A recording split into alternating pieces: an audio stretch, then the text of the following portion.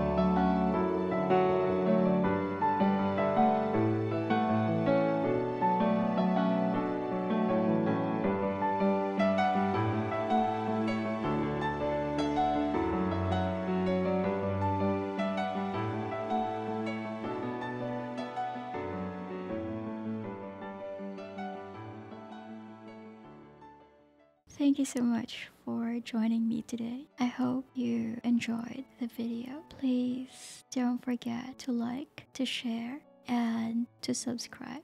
And I'll see you next time.